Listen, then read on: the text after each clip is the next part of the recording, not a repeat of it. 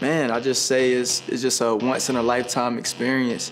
See, I've never been on the West Coast, so, this is my first time in this area, and I just love it. I just love the whole vibe of West Coast.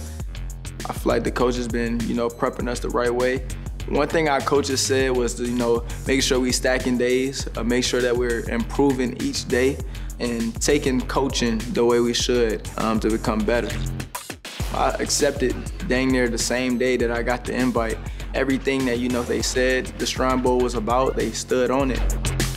There's a lot of athletes that wish they could be in this position. Working with that NFL staff before they even get to the NFL, I feel like it puts me and other athletes at a higher advantage.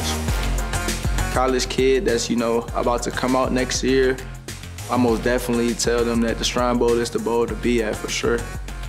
My name is Kei'Trel Clark, and my NFL future starts at the East-West Shrine Bowl.